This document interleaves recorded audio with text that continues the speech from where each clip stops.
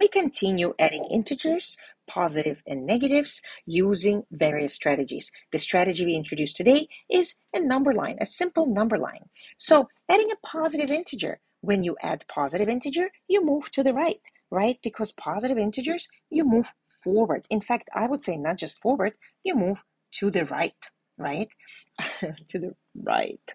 So, for example, -1. We start at -1 and we move to the right 3 steps, landing on +2. So from -5 plus 7, we start at -5 and we go 1, 2, 3, 4, 5, 6, 7. We landed on 2.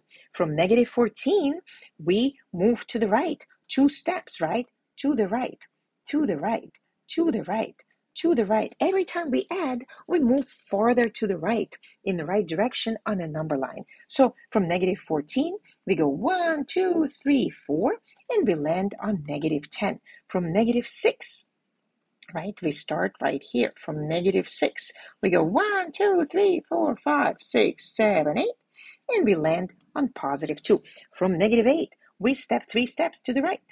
3 steps, 1 step, 2 step, 3, and we land on -5. So when we add a number, a positive number, we move farther to the right, which is very true for positives, right? 2 plus 3, we move farther to the right, land on 5. Now, when we're adding a negative number, adding a negative number, adding a negative number, again, that means you move backward, right? You move backward, or I would say not necessarily backward, but to the left, right?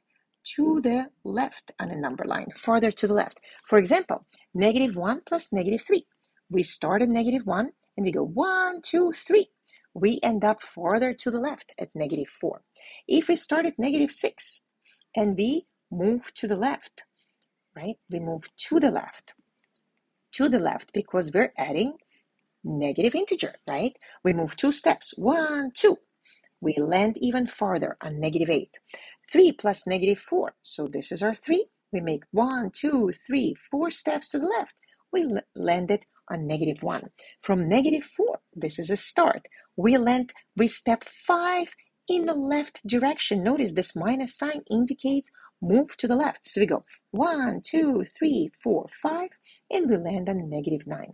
And from 13, if we start on 13 and we move 8 steps to the left, 1, 2, 3, 4, 5, 6, 7, 8, we land on, of course, 5, which is the same as 13 minus 8 equals to 5. Notice this similarity.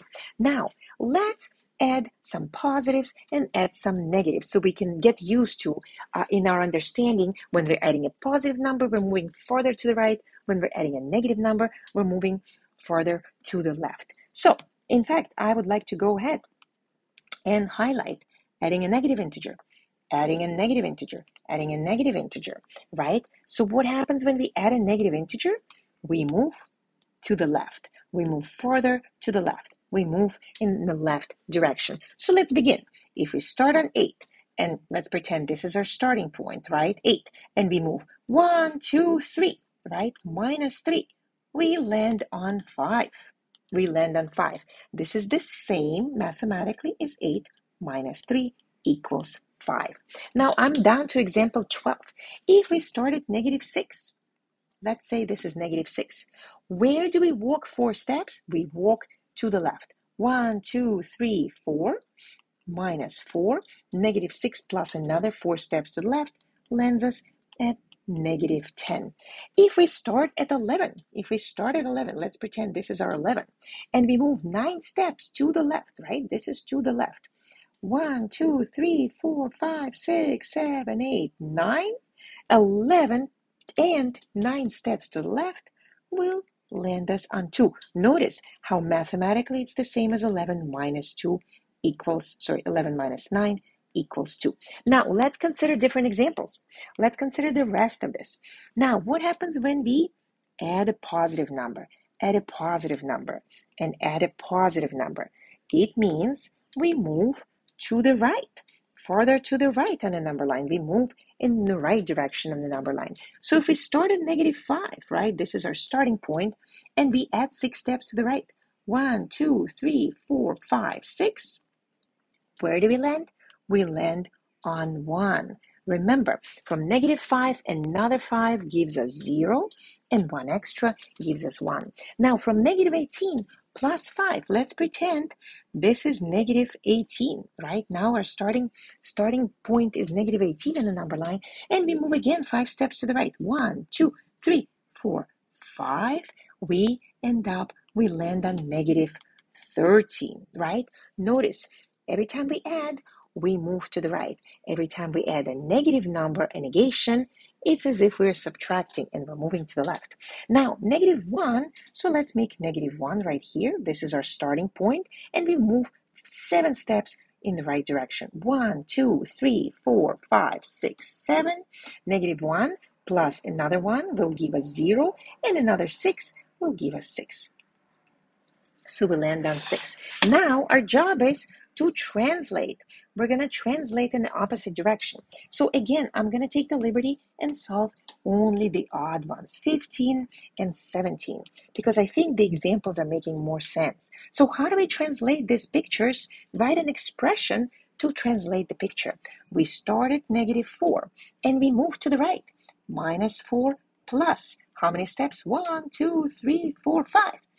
Plus 5 lands us on +1. Now, number 17, we start at -11. -11, and how far do we move? We add -1 step to the left, landing us on -12. Now, let's practice without finding the actual sum. Again, it's a very helpful exercise. Do not compute, just determine whether we're going to have a positive or a negative integer, thinking of a number line. So, again, just like in the previous exercise with chips, when we're grouping groups of two negative numbers, we're going to end up with a greater negative number, by absolute value, of course. +5 is more than -1. We will end up with a positive. -7 and 10. Well, -7 definitely is a little bit less by absolute value than 10. So then +10, the answer will be positive. 4 plus or and -13. Well, the group of those negatives is much greater, so we will have a negative sum. -14 plus 15, they're almost the same. Remember, -14 plus plus +14. So sorry.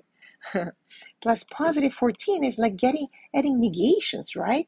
So -14 plus +14 gives us 0, but we have 15, so it will give us an extra positive. And -6 and -10, we're combining two negative groups of negatives, and it's going to give us a negative sum. I hope this helps and this makes sense.